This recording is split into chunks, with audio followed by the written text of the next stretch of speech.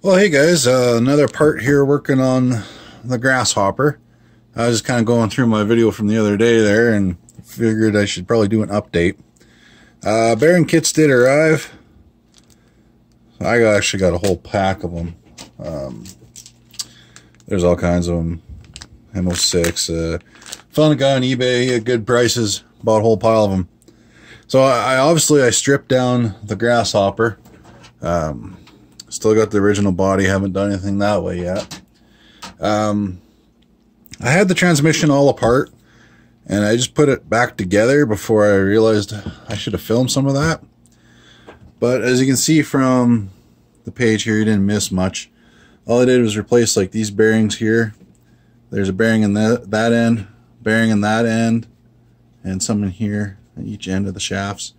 All you did was use the screwdriver here from the Tamiya little parts tool set and punched all these little guys out. So that's that really little tiny bearing that is right there in that end. The rest of these are just standard bearing sizes. They all fit in there nicely. So and then everything on here that's got the darker color, you're supposed to lube. So I took some Cal RC Utter Butter and did all that. I know it wants you just to do a silicone spray, but I figured this will probably last longer.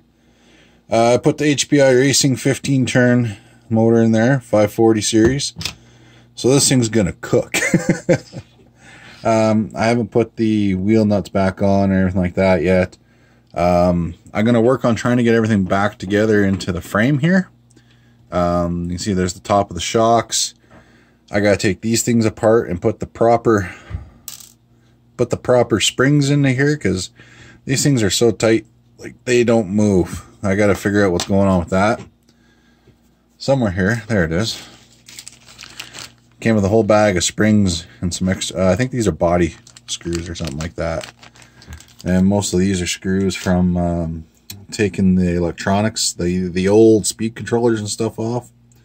On-off switch, couple spacers that were underneath I think the speed controller. These go on the end of this, into the back side of the chassis there. So I just gotta get that all buttoned up, and then this thing should be good to go. Glad I got the original manual, even though it's kind of tattered. Yeah, I guess it's just a keepsake thing now. Well, onto the springs. I'll try to get that figured out and get that into the back of that. Oh, okay guys, so a few hours later here, I finally got everything back together. I got the proper springs in there. It actually has some flex to it now, which is really nice. I have the servo mounted firmly in there. Now it has all the proper size connections. This is my basic layout of where the electronics will go. There's originally this big hole here because Tamiya had a 6-cell hump pack, 5 cells long and then 1 in the middle that you put up from the bottom end of there, and that's where the hump would be, which would be underneath. There was a servo, yeah, here somewhere I think it was, and then the speed controller sat on top of this that was mechanically operated by that servo, with the servo in the front here. So I'm going to mount the speed controller in the back, which is just your Hobby King, well, 45 amp brushed ESC with a Tamiya N. The Hobby King, what is this? TR6A version 2. So that'll sit up there, and that'll leave me room to slide underneath there, and hopefully be able to fit a regular size battery pack in there. And when that battery is in place, hopefully there's enough room to slide it underneath there. A lot of the guys with the old school cars, because they had that shorter pack with the one hump in the middle, they are running 2-cell lipos that are a little bit smaller, I guess, than a 6-cell 7.2, which this speed controller works fine with lipos. I use it in my trucks and everything. And well, hopefully it'll be safe to use in this thing. I did notice a couple times when putting this thing together, especially like in the rear axle housing. A couple of the screws just kind of spin. I'm hoping with the light use and mostly shelf life that this thing will have, that it won't be a problem. My door is in good shape. There's on the bottom where this door goes into, some guys have been adding, see if I can get this in there one-handed.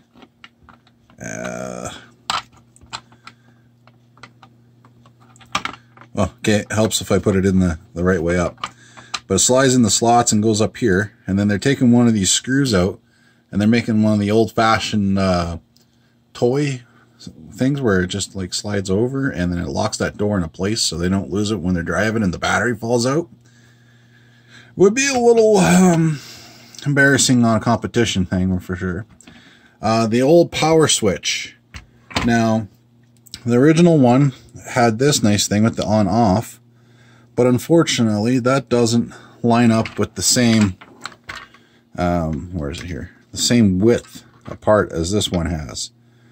And then the screws go right through it. So I will have to find some, I believe it's just 2mm hardware, if you focus on there. So I might be able to put a couple nuts on behind there. I got a great big bag of Tamiya stuff at home that I got from Semi Joe's a long time ago with a lot of great parts in there. Some double-sided tape. Where are you? Double-sided tape. And it should be good to go. I can even put lights in this thing if I want. I got the body clips. That's all the plastic parts that I replaced out of this thing. So I should be good to go. Next will be the body, but that'll be another day. I haven't decided if I'm going to paint it or what I'm going to do. It's still, right now, brand new in the bag. I got to look up. There is like the headlights and the little driver guy. It's still, those are still on the old body. I should be able to use those and give it some authentic looking, right? So there we go. A little update on the Grasshopper. We'll catch you guys next time. Let me know what you think of this old guy. Laters.